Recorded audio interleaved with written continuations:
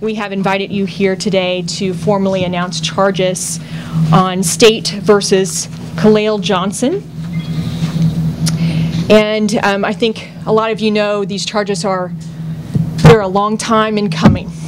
But today we're able to tell you that the grand jury indicted Mr. Johnson on count 1, murder in the second degree, for the death of Deanna Lieber, and on count 2, discharging or shooting a firearm from a motor vehicle, and that is also a Class A felony because a death did result in this case.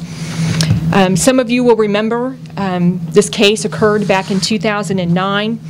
We had a family leaving an establishment where they spent an evening as a family, 3 generations in one car. And tragically, one of them is no longer with us. So the first thing I want to tell you is it is never too late.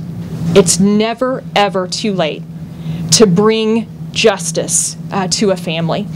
I'm pleased that the Kansas City Police Force, and in particular the 2 detectives who were assigned to this case, were able to solve it. The 2 detectives that were on the site that night 4+ years ago heard a young girl's plea when she said, "Please find who did this to my mommy."